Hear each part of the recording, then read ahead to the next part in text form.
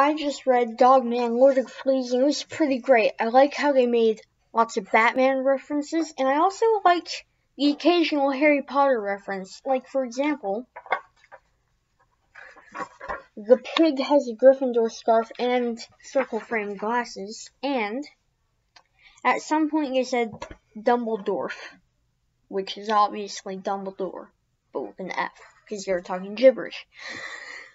So yeah, that was cool. The book was all around one of my favorites so far. I'd say it's my favorite of the Dogman books so far. It beats all the rest. The plotline was good. The whole Petey being nice is finally good because he was kind of irritating before.